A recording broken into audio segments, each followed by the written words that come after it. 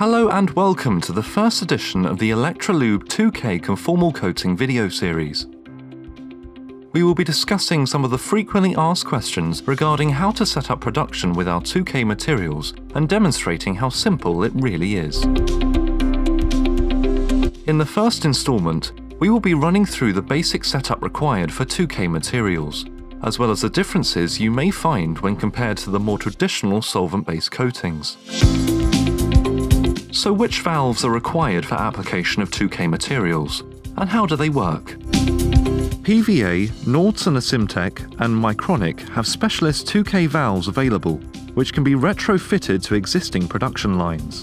These are the Nordson Asimtec AM range, PVA, VPX 2KS, and Mycronic MYC50. Your machine manufacturer will provide you with technical support and assistance with the initial installation of the valves, and most technicians familiar with PVA, Nordson or Mycronic machines should have little trouble assembling them. That being said, we wanted to briefly cover how the valves worked, so to give you a better understanding of some of the elements to come later in this series, and to highlight the key differences that technicians will need to be aware of both during production and during maintenance. All the valves essentially work in an identical way. Materials are fed separately into the valve as 2K coating, referred to as Part A, and the reaction agent, referred to as Part B. This can either come from cartridges in the machine, as we have here, or external reservoirs depending on the volume of production. At the stage where material enters the valve, there is really little difference compared to a normal solvent applicator, other than there are two inlets side by side.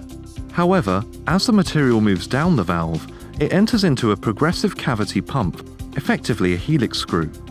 This consists of a series of cavities, and with each turn, the material passes from one cavity to another, hence progressive cavity. The pumps can be spun at different speeds to actively control the flow of two material parts.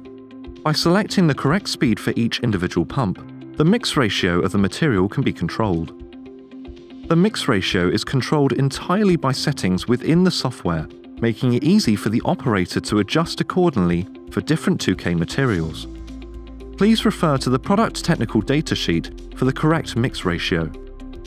The material then passes into a static mixer, which, via a series of mixing elements, combines the Part A and Part B, mixing them together before dispensing.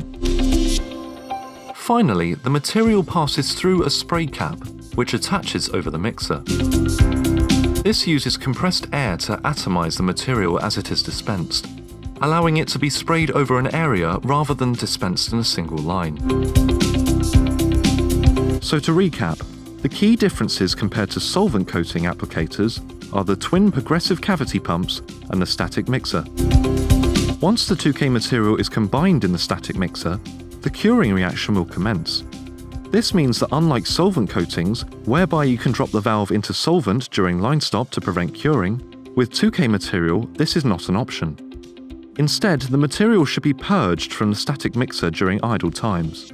However, the static mixer has been designed to be easily replaceable with a simple interlock system, so that if a material does cure, or if there is an extended idle time, you can simply change the static mixer when you're ready to continue. We generally would not advise material be left in the mixer for prolonged periods of time, however. Electrolube have worked closely with both PVA, Nordson and Mycronic to develop these valves to ensure they are suitable for our 2K materials and are happy to offer any further assistance required. Stay tuned for part 2 of the 2K series.